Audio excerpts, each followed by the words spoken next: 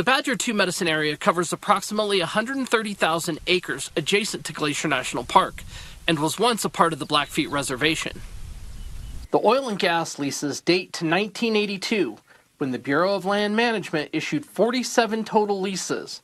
But according to the Department of the Interior, an environmental impact statement was never prepared, sparking years of litigation.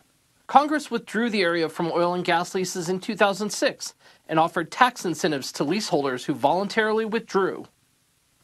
Obama administration Secretary of the Interior Sally Jewell canceled the remaining 2 leases in 2016, sparking additional legal battles. Leaseholder Moncrief settled in 2019 and released its lease, leaving 1 remaining lease held by Solonex LLC, which agreed to release its lease last week.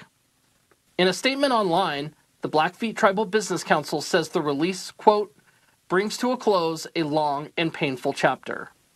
Montana U.S. Senators John Tester and Steve Daines also released statements supporting the release of the oil and gas lease. In 2002, portions of the Badger 2 Medicine area were established as a traditional cultural district.